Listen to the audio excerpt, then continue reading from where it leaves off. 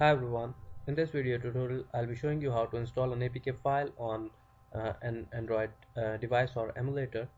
So I have specifically taken a case of emulator, which you can see here, and if I show you that I'm going to install a BBC app which is currently not over there, or let's first check which all devices are connected.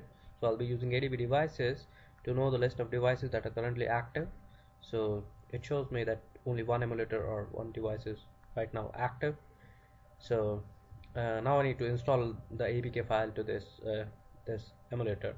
So my APK file is present in D drive. Let's first see that yes, it is BBC app.apk. So this is not installed currently, and in fact I can check in the settings, apps, and yes, the file is not the application is not installed over here. So I need to go to that directory to install it.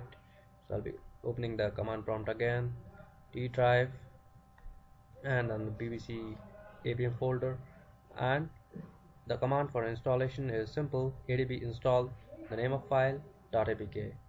Hit enter, and that is done. Go back to your emulator and see if the file if the APK is if the application is installed. So yes, it is installed and you can use it now.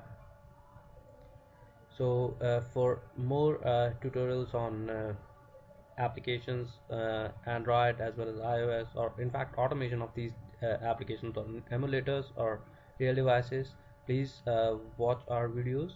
Goodbye.